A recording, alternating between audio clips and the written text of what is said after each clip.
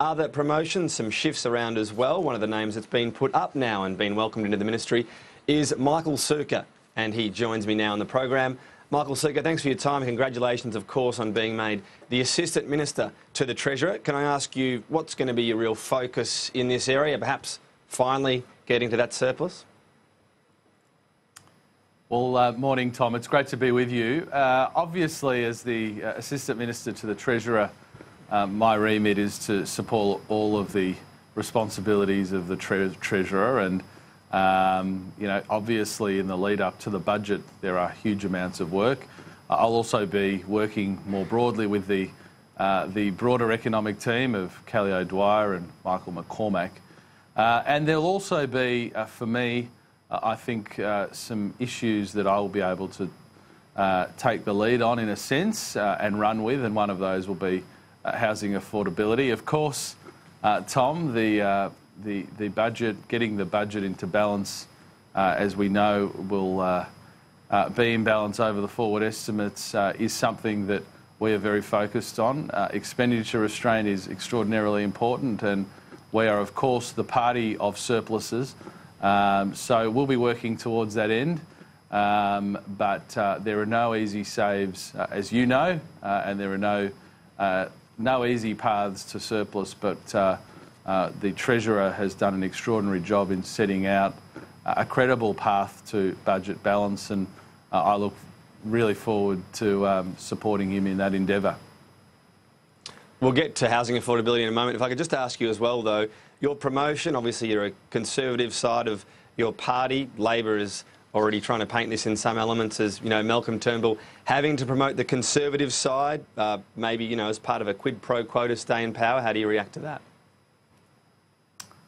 Well, I'm a member of the Liberal Party, and unlike Labor, we don't operate under a factional system.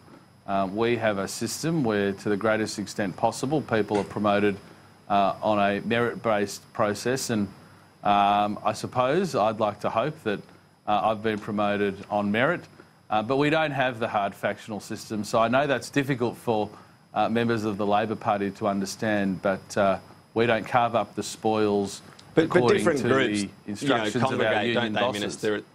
They might not be hard factions in that sort of, as you say, the brutal calculus of one in, one out, but there is still, different groups that congregate around various policy ideas. Of course there are, but that's not the basis upon which ministers are appointed, and I don't think that's why I've been appointed. I don't think it was why, perhaps, notwithstanding the speculation previously, why I perhaps and others haven't been appointed to the ministry in the past. I think it's a merit-based process. I have said this often. I think the Prime Minister has a very difficult decision with a wealth of talent on our backbench, and I'm just very honoured to have been appointed the Assistant Minister to the Treasurer. Getting on to housing affordability, because we had the latest figures out on loans in November. It showed a real spike again in those investor loans versus owner-occupiers. So, this dangerous shift where you're getting more investors into the market than owner-occupiers, which I think you'd agree you don't want to get out of kilter. I know you're not considering negative gearing changes, but what about what happens in the US, where instead of being able to have tax deductions on interest on an investment property, you get one only on the house you own and live in? Isn't that a better incentive for people to own their own home? Well, Tom, there are unfortunately no silver bullets in the housing affordability space. And let's remember, housing affordability issues, in a sense, have crept up on us over many decades. This is not a new phenomenon. Housing price growth in Australia has been strong in the sector, again, for many decades. I think also that there's no one level of government that controls all the levers to ultimately address housing affordability. It's literally policies at a local government, state government and federal government level combined, which some of which have an impact on housing affordability. So I don't think there is any one single solution, including the one you've just mentioned. I suspect there will be a suite of measures from all levels of government required.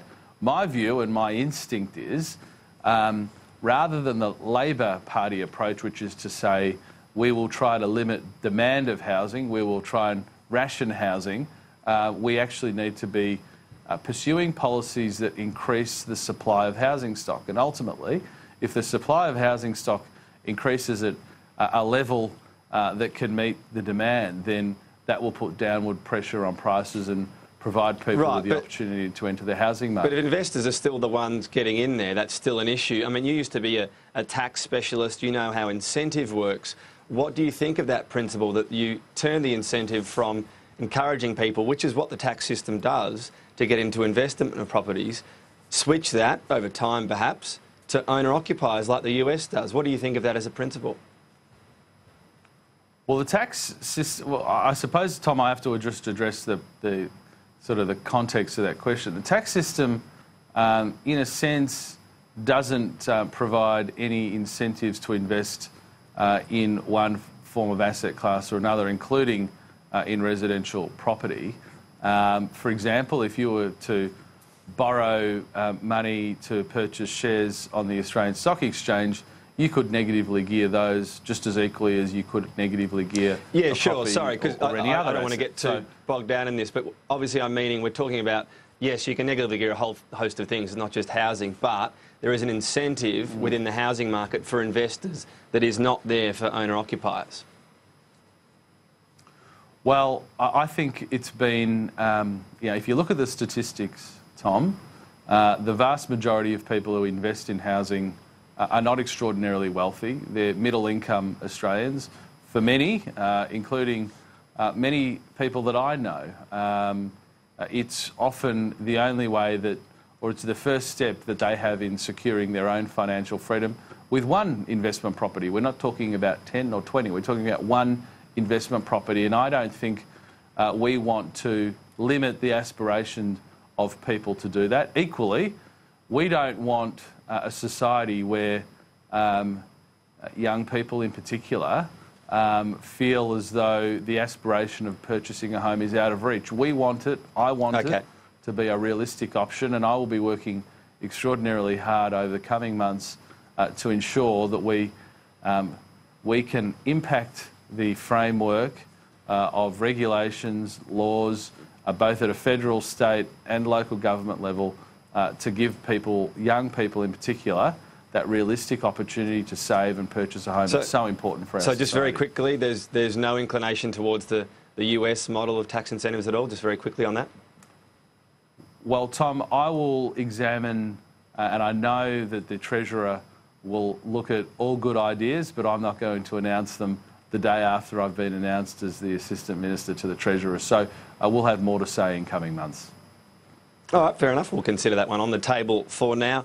I want to turn your attention, because you talk about the difficulty of getting back to budget, to the audit report on the Immigration Department.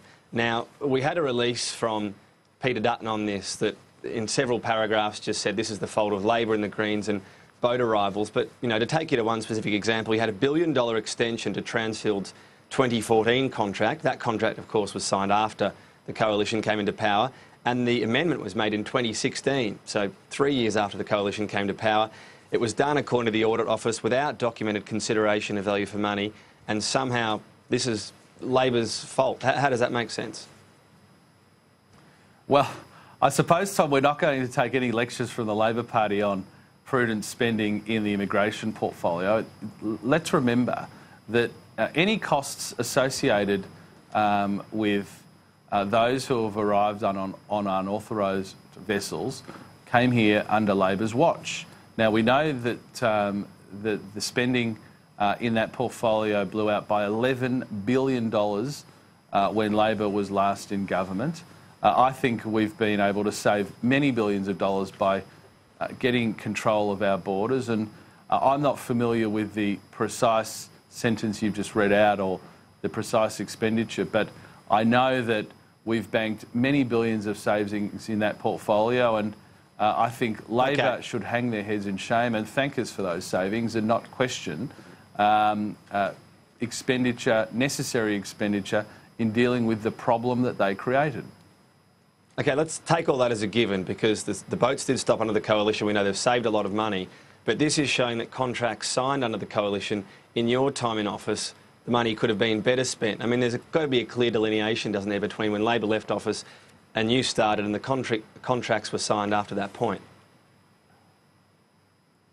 Well, I don't understand what the alternative is. So the money could be better spent.